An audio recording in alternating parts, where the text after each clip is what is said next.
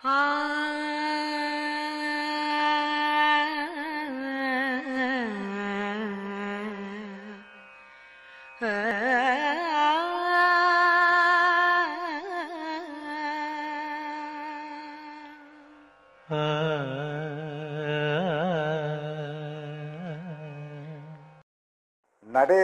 முத்துசாமி என்னும் முத்துசாமி எனக்கு 40 ஆண்டுகளாக பழக்கமான நண்பர். முதலில் அவர் எனக்கு ஒரு எழுத்தாளராகத்தான் அறிமுகமானார். One has known Muthuswamy as in two specific capacities. One, of course, is as a path-breaking writer in Tamil, where he has tried very consciously to go to the source of language, to bring in a certain kind of expression that belongs to a larger common mass than to specific communities. Muthusamy முதல்ல எழுத்துன்னு ஒரு சிறு பத்திரிகை இருந்தது. அதில் அவர் எழுதின எதையோ படித்தேன். நான் எனக்கு இப்போது சரியாக ஞாபகம் இல்லை என்ன படித்தேன்னா. ஆனால் அந்த படித்த உடனே எனக்கு கிடைச்ச ஃபீலிங் எனக்கு ஞாபகம் இருக்குது. ஏதோ ரொம்ப இன்ட்ரெஸ்டிங்காக இருந்தது. கூத்துப்பற்றைக்கும் எனக்கும் இருக்கிற தொடர்புங்கிறது ஒரு தமிழ்நாட்டில் ஒரு நாடகம் செய்யக்கூடிய ஒரு நாடக செயற்பாட்டாளனுக்கு கூத்துப்பற்றை என்கிற ஒரு முக்கியமான நாடக குழுக்கும் இருக்கிற உறவு தான். ஆனால் அதையும் தாண்டி எனக்கு தனிப்பட்ட முறையில் கூத்துப்பற்றையோட உறவு எப்படி வந்ததுன்னா, 1987 வருடம் அவங்க கூத்துப்பற்றை இப்போ முழு நேர நாடக குழுவாக மாறலை. அதாவது ஃபோர்ட் ஃபவுண்டேஷன் நிதி நல்கையோட ஒரு முழு நேர நாடக குழுவாக மாறுவதற்கு முன்னால் மேக்ஸ் முல்லர் பவனோட சேர்ந்து KS ராஜேந்திரனோட இயக்கத்தில் வெள்ளை வட்டம் அப்படிங்கிற ஒரு நாடகத்தை தயாரிக்கிறாங்க. அப்போது அதுக்கு புதிதாக பல நடிகர்களை அவங்க ஆடிஷன் பண்ணி எடுக்கிறாங்க. அதுக்காக ஒரு தியேட்டர் ஒர்க் ஷாப் பண்ணாங்க. இந்த தியேட்டர் ஒர்க் ஷாப் போலந்திலிருந்து குரோட்டோவ்ஸ்கியோட தியேட்டர் லேபரேட்டரியிலிருந்து வந்த இங்கர்மார் மேயருங்கிற ஒரு பெண்மணி அந்த ஒர்க் ஷாப் நடத்துகிறாங்க. இந்த செய்தி கேள்விப்பட்டு எங்கள் சென்னை கலைக்குள் இருந்த ஒரு 3-4 பேர் எல்லாம் போய் அந்த ஒர்க் ஷாப்பில் கலந்துக்கிட்டோம். கிட்டத்தட்ட ஒரு 10 நாளுக்கு மேலே அந்த ஒர்க் ஷாப் தொடர்ந்து நடந்தது. மேயரோட பயிற்சி ரொம்ப முக்கியமான பயிற்சி. இப்போ பல இன்றைக்கி நாங்கள் பண்ணக்கூடிய சில தியேட்டர் எக்ஸசைஸோடைய அடிப்படைகள் எல்லாம் அங்கேருந்து எடுத்தது தான். அந்த பட்டறையில் நாங்கள் கலந்துக்கிட்டோம். அப்போது என்ன ஆகுதுன்னா, 10 நாள் கழித்த பிறகு நாடகம் ப்ளே ரீடிங் ஆரம்பித்தாங்க. யார் யாரெல்லாம் கேரக்டர் பண்ணுறதுன்னு என்பது அதுக்கப்புறம் பிரிக்க ஆரம்பிக்கிற போது நாங்கள் நாடக தயாரிப்பில் பங்கெடுக்கலை, வெறும் பயிற்சி பட்டறையில் மட்டும்தான் கலந்து வந்திருக்கோம் அப்படின்னு சொல்லும்போது முத்துசாமி டைரிங்காக சொல்லிட்டார், நாடகத்தில் பங்கெடுக்குதுன்னா நீங்கள் பயிற்சியில் தொடருங்க, இல்லாட்டினா போயிடுங்கன்னு. நாங்கள்லாம் வந்துட்டோம். இதுதான் கூத்துப்பற்றைகளுக்கு நேரடியான ஒரு உறவு என்பது. முத்துசாமியை பற்றி சொல்லணுன்னா, அவர் ஒரு சிறு பத்திரிகைகளில் சிறுகதைகளில் எழுதின ஒரு நீர்மை தொகுப்பினுடைய ஒரு ஆசிரியராக தான் நம்ம நினைவுபடுத்தி பார்க்க முடியும். ஆனால் தொடக்க காலத்துலேருந்தே நாடகம் தொடர்பான ஒரு ஆர்வத்தோடு தான் அவர் இருந்திருக்கிறாரு. எழுத்து பத்திரிகையிலேருந்து பிரிந்து பத்திரிகை நடத்தும் போது கூட அவங்க புதுசான விஷயங்களை கொண்டு வரணும். அதில் குறிப்பாக ஒரு இருத்தலியல் சார்ந்த இன்னைக்கு மனுஷன் வாழறதுக்கு என்ன அர்த்தம் அப்படின்னு கேட்குற கேள்விகளை கிளப்பக்கூடிய விஷயங்களாக இருக்கணும். அப்படி தான் அவருடைய கவிதைகள் சிறுகதைகள் இரண்டையுமே அவர் அமைச்சுக்கிறாரு. It was in 2004 when I was doing my play Andiveli that I had invited him to come and watch the play and then also give his comments on it. And I remember one thing he had said after watching the play, which was in this very auditorium. He said that a good play should be seen, not heard. And after that, Mr. Muthuswamy had invited me twice to direct plays for Koothu-p-pattarai, both of them based on short stories, and we had started the series of Kadaigal. The other aspect of Muthuswamy, of course, everybody knows, which is the contribution he has made to theatre and to theatre practice in Tamil language. நான் சின்ன வயசுலேயே கூத்து பார்த்துருக்கேன், நிறையா கூத்து பார்த்துருக்கேன். அப்புறம் 70s எங்கள் அண்ணா அந்த தென் தமிழ்நாட்டில் ஒரு சில வருஷங்கள் இருந்ததுனால அந்த பக்கம் நசரேத் அந்த பக்கத்தில் எதேச்சியாக நான் கணியான் கூத்து பார்த்துருக்கேன். அது பேரெல்லாம் அப்படி விவரமாக தெரியறதுக்கு முன்னாடி.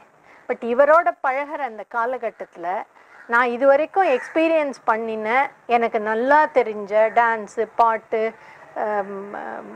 ஃபோக் பர்ஃபார்மன்ஸஸ் எல்லாமே ஒரு ஃப்ரேம் ஒர்க்குக்குள்ளே, ஒரு தியேட்டருங்கிற ஃப்ரேம் ஒர்க்குக்குள்ளே நான் புரிஞ்சுக்க ஆரம்பிக்கிறேன், அதை ரிலேட் பண்ண ஆரம்பிக்கிறேன்.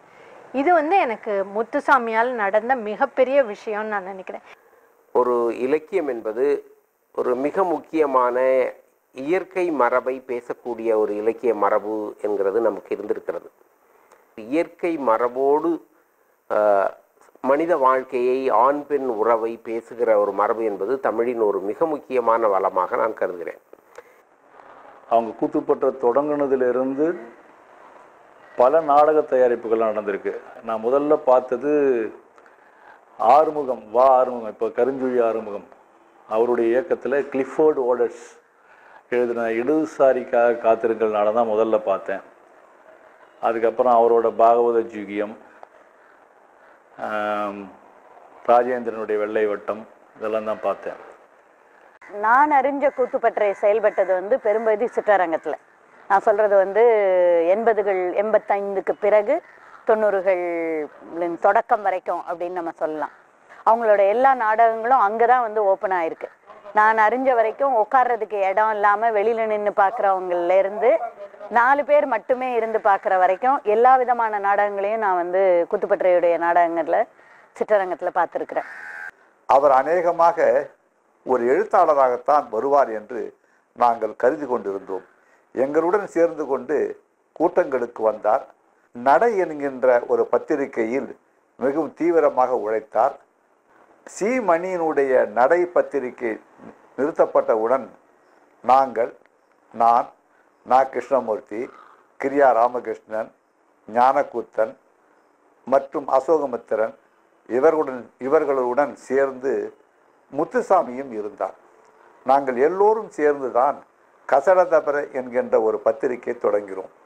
யாருடனும் சமரசம் செய்து கொள்ளாமல் இலக்கியம் என்கின்ற ஒன்றில், இலக்கியம் என்பதோடு இசை, நாட்டியம், ஓவியம், சிற்பம் என்பனவற்றை சேர்த்து கொள்ள வேண்டும் என்கின்ற அடிப்படையான ஒரு அம்சத்துடன் கொண்டு அந்த கசடதபரை இயங்குவதற்கு ஆரம்பித்தது.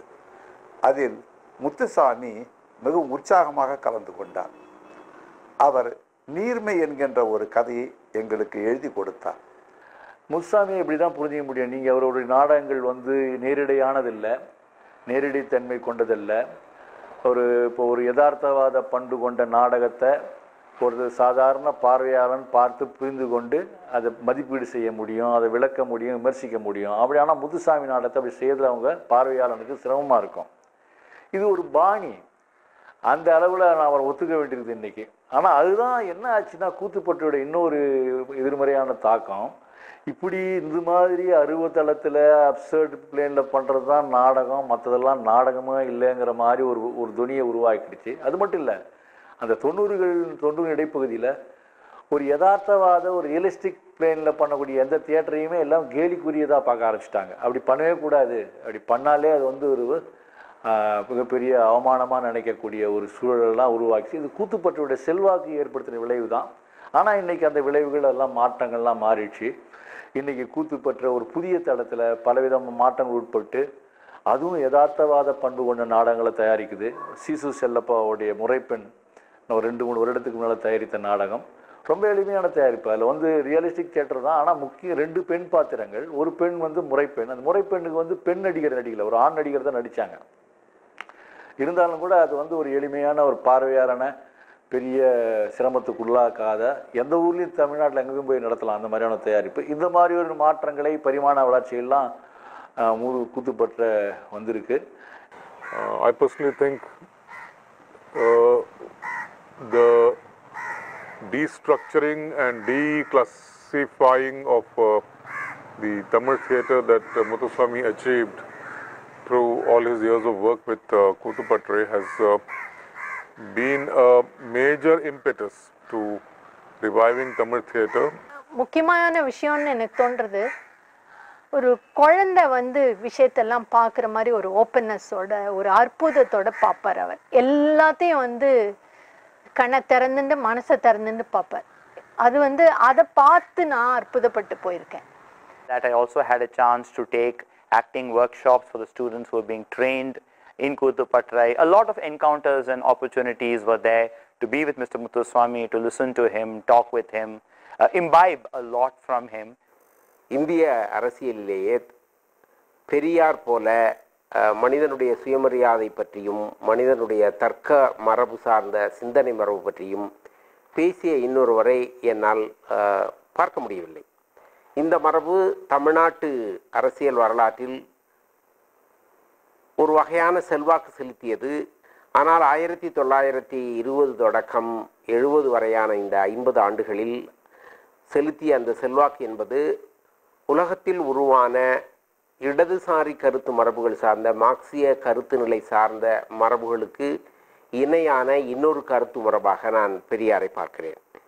இந்த மரபு 1950களில் நவீன தமிழ் இலக்கியம், நவீன நாடகம், நவீன பத்திரிகை துறை இவற்றில் ஈடுபட்ட பெருமக்களிடத்திலே செலுத்திய செல்வாக்கோடு அது சார்ந்த மரபோடு முத்துசாமி அவர்களையும் நான் பார்க்கிறேன். Muthuswamy was simultaneously responsible for both reviving Tamil language and Tamil theatre and providing both of them with a kind of a urgent, immediate vitality, which the fruits of which you're seeing today in a new health and a new dynamism that is reflected in Tamil language and theatre.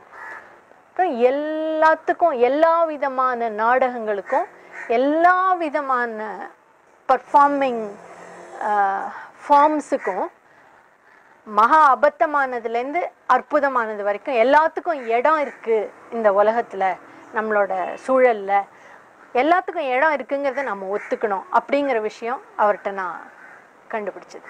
அல்லது நான் அறிந்த முத்துசாமியோட journey அப்படின்னு சொன்னால் from little magazine to சிற்றரங்கம் அப்படின்னு தான். அந்த தலைப்பில் நான் அவரை பற்றி இந்தியன் எக்ஸ்பிரஸில் இங்கிலாந்து நாடகம் மேடை ஏறிய போது அதை பற்றின ஒரு ரிவ்யூவும் முத்துசாமி பற்றின ஒரு டீட்டெயில்டான அறிமுகம் மாதிரியும் ஒன்று ஆங்கிலத்தில் எழுதக்கூடிய வாய்ப்பு எனக்கு கிடைச்சது. அந்த பிம்பம் வந்து எனக்கு இன்னும் இருக்குது. Amount of inspiration he has provided to so many actors, directors and designers. It's an overwhelming number, can't be talked about even today. Even in Tamil cinema, so many major actors are there who owe their very existence in acting to Mr. Muthuswamy. Apart from all this wonderful work which is being done in theatre, inspired by him. அவர் எழுதுவது போன்றே பேசினார், பேசுவது போன்று எழுதி கொண்டிருந்தார். எங்களுக்கெல்லாம் அவர் ஒரு மிகப்பெரிய ஒரு உத்வேகம் கொடுக்கக்கூடிய ஒரு எழுத்தாளராகவே இருந்தார். எனக்கு வந்து அவரோட நாடகங்கள் ஒவ்வொரு நாடகமும் அது எழுதப்பட்ட உடனே நான் படிச்சிருக்கேன். அது நிகழ்த்தப்பட்ட எல்லாத்தையுமே நான் பார்த்துருக்கேன், யார் யார் எப்பப்போ நிகழ்த்தினாங்களோ. ஆனால் எப்போவுமே எனக்கு தோணும், இப்படி நிகழ்த்தக்கூடாது, இது இப்படி நிகழ்த்தலாம், ஆனால் இது இன்னும் வேறு ஏதோ ஒரு இடத்துல நிகழ்த்தப்படணும், வேறு மாதிரி நிகழ்த்தப்படணும் அப்படின்னு தோணிகிட்டே இருக்கும்.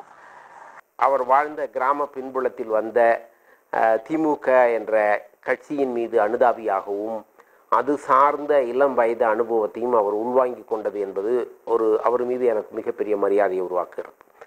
அந்த மரபில் அவர் தனக்கென வளர்த்து கொண்ட அந்த மிகப்பெரிய அடையாளமாக அவருடைய மீசையை நான் பார்க்கிறேன். அந்த மீசை பல நேரங்களில் தமிழ் சமூகத்தினுடைய மிக முக்கியமான அடையாளம். அந்த அடையாளம் ஒரு தனி மனிதனுடைய சுயமரியாதை என்பதை அடையாளப்படுத்துவதாகவும் நான் பார்ப்பது உண்டு. கூத்துப்பட்டறைக்கு ஃபோர்ட் ஃபவுண்டேஷன் ஃபண்டு கிடைச்ச பிறகு இருந்த கூத்துப்பட்டறை வேற ஒரு வடிவமாக தான் நான் பார்க்குறேன். ஏன்னா நிறையா அயலக தூதரகங்களுக்காக நாடகம் செய்தது, ஃப்ரெஞ்சு, ஜெர்மன், இந்த நாட்டுடைய மொழிபெயர்ப்பு நாடகங்களை மொழிபெயர்ப்பு நாடகங்களாகவே அரங்கேற்றிய குழுவாக கூத்துப்பட்டறை இருந்தது. அதை வந்து தமிழ் வயப்படுத்தலோ அல்லது தமிழ் சூழலுக்கு பொருத்தமானதாக அதை ஆக்குனதாகவோ அவங்க இல்லை. இது ரெண்டும் எனக்கு கூத்துப்பட்டறை மேலே தொடர்ந்து நான் வச்சுட்டு இருந்த விமர்சனம் என்று நான் நினைக்கிறேன். கூத்துப்பட்டறையோட அடையாளமாக என் மனசில் இன்றைக்கும் தங்கியிருக்குது இந்த நாடகங்கள்லாம் இல்லை.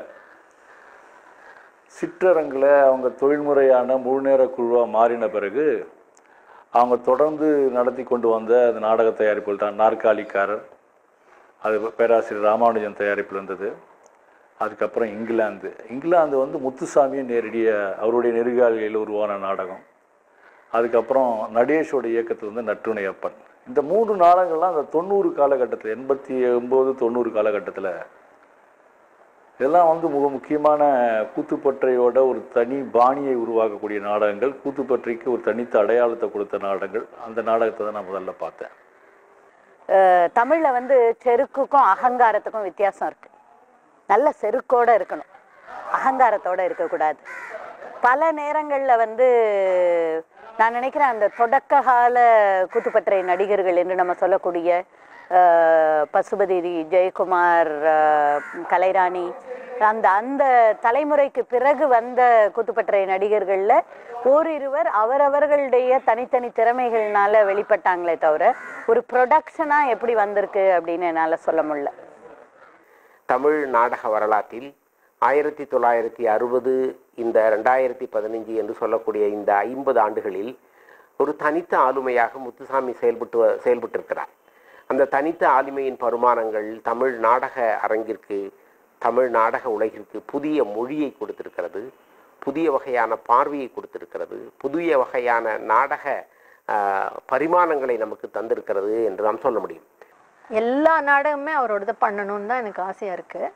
கட்டிக்காரன் வந்து அந்த நேரத்தில் ரொம்ப ரொம்ப ஒரு இம்மீடியஸியோடு இருக்குன்னு தோணுது எனக்கு.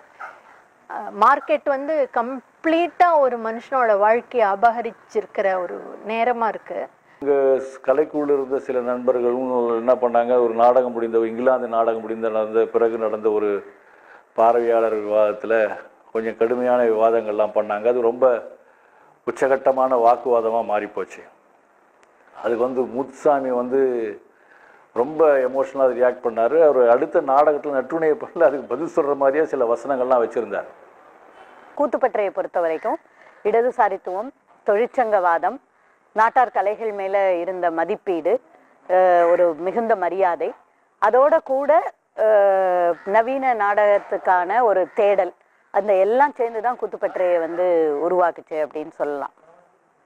ஒரு மொழிக்கு ஒரு நவீன தன்மை கொடுப்பது என்பது, குறிப்பாக கானாசு போன்றவர்கள், சிசு செல்லப்பா போன்றவர்கள் தமிழ் மொழிக்கு கொடுத்த நவீன தன்மையின் ஒரு உச்ச வளர்ச்சியாகவும் அதன் பல மிக முக்கியமான பரிமாணமாகவும் முத்துசாமி அவர்களை பார்க்கிறேன். முத்துசாமியோட நாடகத்தை படிக்கும்போது தான் எனக்கு ஓஹோ, நாடகத்துக்குன்னு ஒரு தமிழ் இருந்தால் அது இப்படி போல் இருக்குது அப்படின்னு நான் யோசிச்சேன். ஏன்னா அது சின்டாக்ஸ் வேறவா இருக்கும். அப்புறம் எல்லாரும் நிறையா வந்து சொல்லுறாங்க அவரது அபத்தனா, அவரோடது வந்து அப்செட் தியேட்டர் இல்லைன்னு நான் நினைக்கிறேன். இன்னி வரைக்கும் அவர் நேரடியாக நான் வந்து ஒரு பெண் அல்லது பாலினம், ஜெண்டர் என்று நம்ம இன்னைக்கு சொல்லக்கூடியதை பற்றி பேசலை அப்படி சொன்னால் கூட அவருடைய உந்திச்சொடியாகட்டும், எனக்கு ரொம்ப விருப்பமான அவருடைய நாடகம் கட்டியங்காரன், அந்த நாடகமாக இருக்கட்டும், படுகளத்தில் வந்து ஒப்பனை செய்து கொண்டிருக்கிற அந்த கொட்டாய்க்குள்ளே அதை திறந்து பார்க்குற அந்த கிராமத்துடைய அந்த காட்சியாக இருக்கட்டும், இந்த எல்லாத்துலேயுமே வந்து ஊடும் பாவுமாக ஒரு பாலினம் தொடர்பான அவருடைய கேள்வி இருந்துகிட்டே இருந்தது. ஆண் வந்து தன்னுடைய திமிரையும் வக்கரத்தையும் வன்முறையையும் காட்டுவதற்காக இப்படிப்பட்ட ஒரு சமுதாயத்தை அமைக்கிறான் என்ற ஒரு ஒப்புதல் வாக்குமூலம் போல அவருடைய நாடகங்களில் பல விஷயங்கள் இருக்குன்னு நான் நினைக்கிறேன். Wonderful to see how his expression and his use of a specific vocabulary has influenced a larger number of subsequent writers. முத்துசாமியுடைய நாடகங்களை ஆங்கிலப்படுத்தணும் அப்படிங்கிற ஒரு மிகப்பெரிய தேடலில் உருவானது தான் ஸ்டெல்லா மேரிஸ் கல்லூரியில் நாங்கள் எடுத்துக்கிட்ட 4 நாடகங்கள் மொழிபெயர்ப்பு. முத்துசாமியோட 2 நாடகங்களையும் எஸ் ராமகிருஷ்ணனுடைய 2 நாடகங்களையும் மொழிபெயர்த்திருக்கிறோம். இப்போ வரப்போகிற வருஷத்திலிருந்து அவருடைய நாடகத்தை எங்களுடைய ஆங்கில இலக்கிய மாணவிகள் ஆங்கிலத்தில் கட்டாயமாக படிப்பார்கள். என்னை பொறுத்த வரைக்கும் தமிழ்நாட்டில் இன்றைக்கி இருக்கிற நவீன நாடக செயல்பாடில் மிக முக்கியமான இடம் வந்து கூத்துப்பற்றைக்கு உண்டு. தொடர்ந்து வாழ்நாள் முழுக்க நாடகம் என்ற ஒரு துறைக்காகவும் அரங்கம், அதில் குறிப்பாக நடிகர்களுக்கான பயிற்சி என்பதையும் தன்னுடைய ஒரு வாழ்நாள் குறிக்கோளாக இருந்து செயல்பட்டார் என்ற வகையில் வந்து தமிழ் நாடக உலகம் அவருக்கு என்றென்றைக்கும் கடமைப்பட்டிருக்கு அப்படின்னு நான் நினைக்கிறேன். And even in today's turning times when theatre itself is undergoing such a huge makeover, such a huge turnover, we see that his works, his plays, his direction still is holding so much meaning for all of us. மிக முக்கியமாக ஒரு 30 ஆண்டு காலத்தில் கூத்தை, தமிழகத்தில் ஆடப்பட்டு வந்த கூத்தை, குறிப்பாக புரசை பகுதியிலே ஆடப்பட்டு வந்த மகாபாரத கூத்தை ஒரு அகில இந்திய அளவிற்கும் உலகிற்கும் எடுத்து சென்று உலகம் காண்பதற்கும் பாராட்டுவதற்கும் முத்துசாமி அவர்கள் வழிவகுத்தார். Wishing him a very, very happy birthday.